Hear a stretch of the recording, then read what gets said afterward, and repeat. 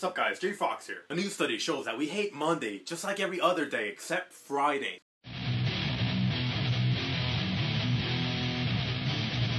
So no more using Mondays as an excuse now. Anyway, we now have an iPod robot. This thing guarantees that you never have to leave your home anymore if you want to go look at something outside. So why even go outside? You can now multitask and play your online games at the same time. And so this thing is remote control from the safety of your home. Does anyone not expect someone walking down the street to try to steal this $500 tablet? There are two applications for this I see right away. For people that have some type of condition that they can't leave their bed. Or since this thing might be really costly in business meeting. But of course, someone might think of other useful application. Or maybe no one will buy it.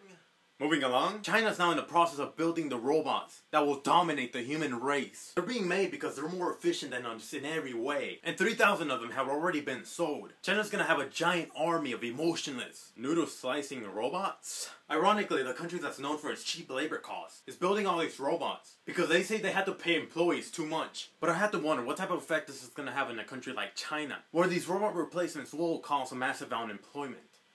Let's end it with Obama being a pussy. Putting politics aside, Obama's getting a lot of credit for having killed Osama bin Laden. But a new book has come out with a source claiming that Obama never had the rocks to go force was a plan. That Obama had wussed out 3 times in a row over a 3-month period to kill bin Laden. The plan finally went into action after Hillary Clinton told him to man up. So this is pretty interesting because it shows Hillary Clinton's influence and might further help her in her 2016 run for president again. So does this make you think any less of Obama? Or were you already against him? Be sure to tell me below. Don't forget to subscribe and I'll see you guys.